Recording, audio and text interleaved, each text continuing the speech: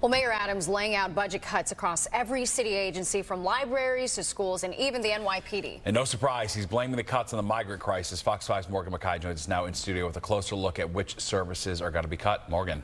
Steve and Natasha, today City Hall officials announced they are enacting around $4 billion in budget cuts over the next year and a half that will cancel the hiring of new police officers, slash the education budget by $1 billion, and close libraries on Sundays. City officials say this is all due to the migrant crisis, and without additional federal aid, these cuts will only continue to grow.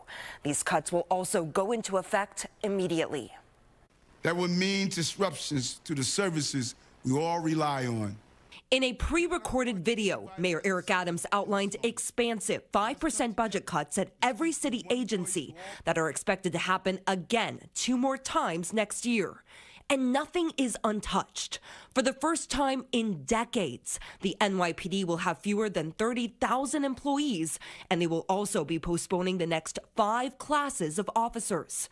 PBA President Patrick Hendry said in part, quote, "This is truly a disaster for every New Yorker who cares about safe streets.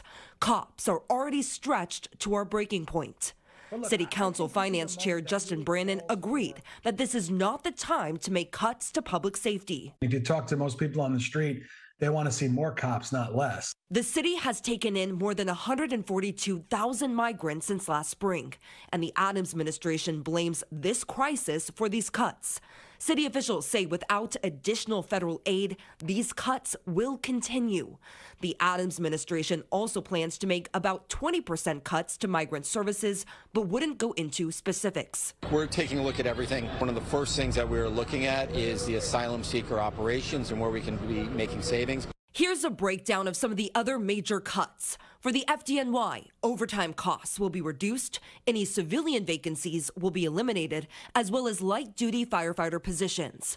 For the Education Department, $547 million will be cut this fiscal year and another $600 million in 2025. A total of $1 billion will be slashed over 2 years. Middle schoolers will see reduced hours for the Summer Rising summer program, and thousands of spots for universal pre-kindergarten will be cut.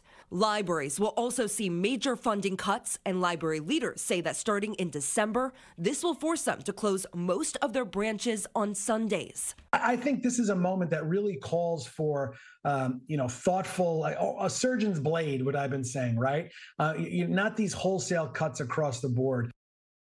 And these are not the only budget cuts coming. The Adams administration has warned city agencies that they should brace for an additional 2 rounds of 5% budget cuts early next year, totaling another 10% if the city does not receive more state or federal aid to help with the migrant crisis. Steve? All right. Thanks, Morgan.